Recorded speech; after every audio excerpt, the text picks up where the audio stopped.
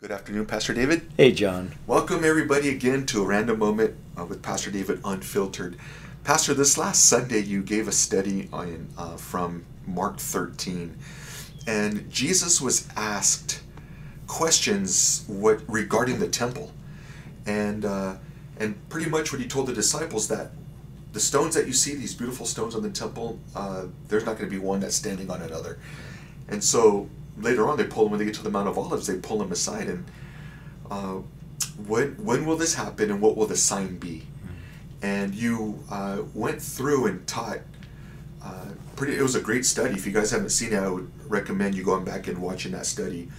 But one of the things that he mentioned, and which is the direction that you're taking the study, which I found very interesting, is that when Jesus was mentioning there'll be wars and rumors of wars.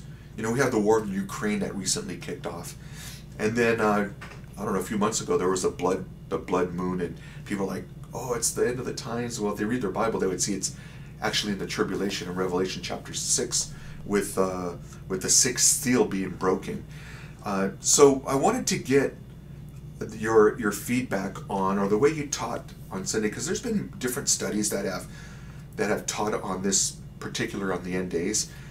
The way you led the study was very interesting. Can you share a little bit about how you drew that out and the importance of being in God's Word to understand these things? Well, here's the thing that as I look at last days, and again, I'm no expert on last days by any means. As a matter of fact, I don't consider myself to be expert on pretty much anything, but I do have certain awareness of scriptures and things that relate to those signs of the times. And so as we've looked at Mark 13,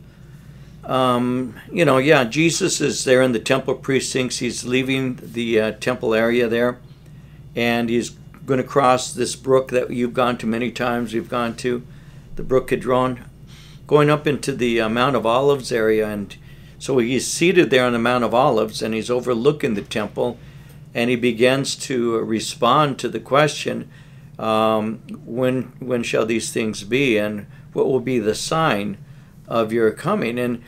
And over the 2,000-year history of the church, from that point, we'll say, to where we're at now, there have been many who have speculated so many various things concerning that.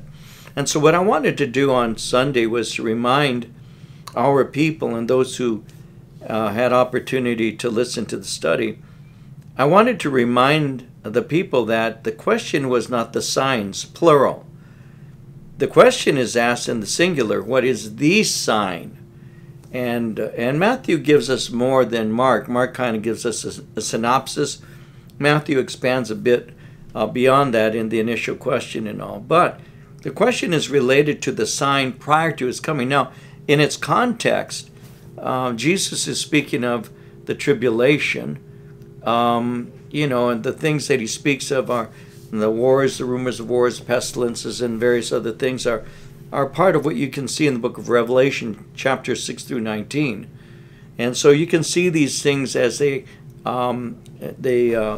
progress during that period of time, the 7-year period of the tribulation. But these are also things that you can see taking place and that are growing incrementally more and more until that final purging, that final 7 years of wrath actually descends upon the earth, and the wrath of the Lamb comes upon the unbelieving people of that age.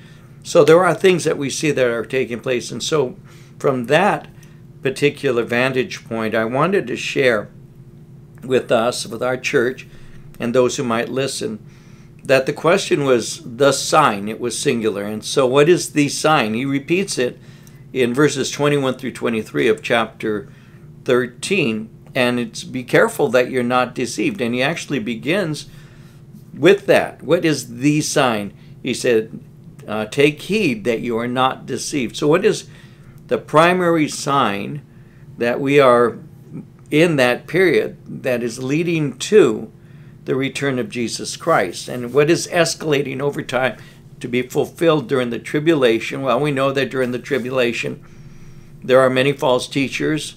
we also know that there is a false prophet, and that the false prophet there goes before the Antichrist, and he causes people, both great and small, to worship the beast and all. We know all of these things take place, that he, through lying signs and wonders and all, will draw people away from the truth of Christ. And Paul makes that clear in his letters to the Thessalonians, and Revelation especially gives us insight. And so what I wanted to do is I wanted to let the body know that we, even in this day, are susceptible to deception, that from the beginning of the history of the church, all the way back to the book of Acts, when Simon the sorcerer was first trying to buy the gift of the Holy Spirit, and then you have others that begin to stand up and oppose the gospel. And I was mentioning that almost every New Testament book outside of the Gospels, but even including the Gospels, almost every New Testament book, except for Galatians and I believe 2nd and 3rd John, mention the deception and speak of the last days in that way and the return of Jesus Christ. And so I wanted our church to know that even as Jesus had prophesied, which of course he's telling us what's going to happen, that our church, that we as believers and those who have an ear to hear, that we need to be in the Word of God. We need to be reading it individually. We need to be praying through. We need to go to receive Bible study from anointed teachers of God's Word, and be aware of the fact that even today many have arisen who are false teachers. There are so many that I've seen on TV. As a matter of fact, I'm very careful with anything I watch, John, because there are just quite a number of false teachers. And some of them, if I began to mention names, some of them have been teaching for quite some time, and they've been taking money from people. They receive offerings for phony miracles and cloths that they send, or prayer mats, or seed that you plant, or whatever. And they're making merchandise off of the souls of people. They're false teachers. And many of the people are not taught the Word. I have seen well-known churches that you would never think were teaching error, but I have seen that where the pastor has become more of a celebrity than a Bible teacher, and before you know it, he's just giving his own experience and his own opinions, and he's coloring the scriptures by his view. And I see that you have to be careful with that.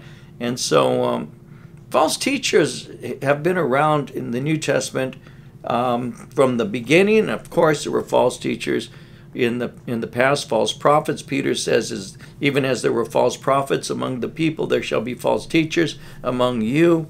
You see warnings in Paul's writings, in John's writings, the Apostle Peter's writings. You see warnings in the book of Jude. You see a full-on warning in Revelation. And yet there are many people who are trusting that person with their souls. And I'm not saying that people shouldn't have faith that their pastors are doing their best to teach them the truth. I think that you need to have an element of faith in that. I exercise discernment with my own pastor. I love my pastor very much with all of my heart. At the same time, I remained open to reading and to checking whether these things are so, and to learn, and to, when questioned, to ask the question. If a question came up, I would ask the question, how come it says this, and what do you see about that? And in the end, that's why Jesus said, take heed. It's a personal thing. And so as we've been going through Mark, and we'll continue as we enter into a second portion of that study this upcoming Sunday, be aware. There are so many who are up there who they're fleecing the flock of God, John. They're making a lot of money. I could tell you stories, but they're making a lot of money from these poor innocent people who trust them, and they send them their widow's mites, and I don't know. It breaks my heart. One last thing, and I'll finish this tirade. But when I first got saved, John, as a young man, 20 years old, who never really received proper instruction in the Word, I valued what truth was. I really did. I wanted to know truth because I had been told truth makes you free. It sets you free. So for all of these years, I have been that one who will check on and see and validate and prove these things, see whether they're true or not. And then I don't want to give to my sheep, whom the Lord has entrusted into my care, anything but the closest scrutiny that I can give to the Scriptures, and pray that the Lord helps me to speak the truth honestly to them. And I think every pastor should be able to say that, John, but I'm sad to say not every pastor does. Because the more celebrity he becomes, the more well-known he becomes, the more he is tempted to fall into the trap of the wicked one, who will puff him up as if he is someone that cannot be corrected.